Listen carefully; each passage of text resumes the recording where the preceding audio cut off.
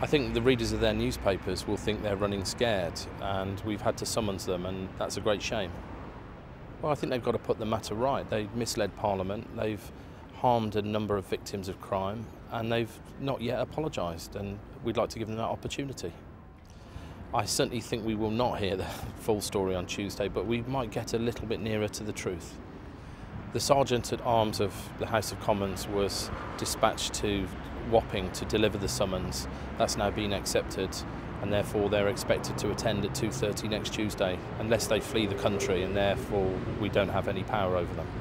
I think Rebekah Brooks has a lot to answer. We need to know what she knew about phone hacking. We need to know what she knew about payments to the police. I think we just want to know whether she's sorry or not for what went on her watch.